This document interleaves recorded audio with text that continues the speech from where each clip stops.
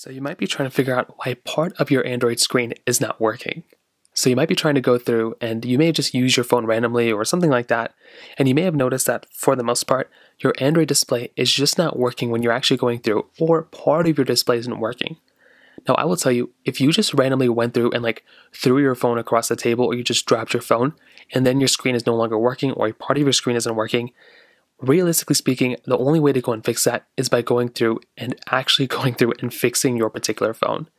So what I mean by that is sending your phone into repair to Samsung, pretty much addressing the issue that's at hand. That is kind of the first thing I'd recommend doing. And for a lot of people, that's kind of the main thing and main way to go and fix this problem is to go ahead and basically just get it completely, just go through and, replace the display.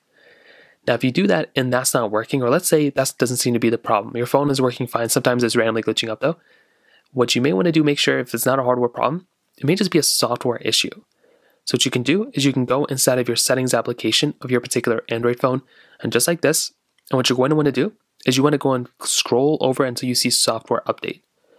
So you want to click on the software update right here, and then you want to click on download and install, which is right here.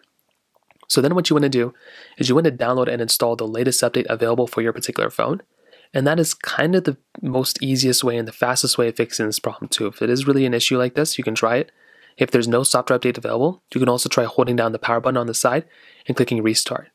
That's another option that you basically have here too, and I would highly recommend every single person to go and do that.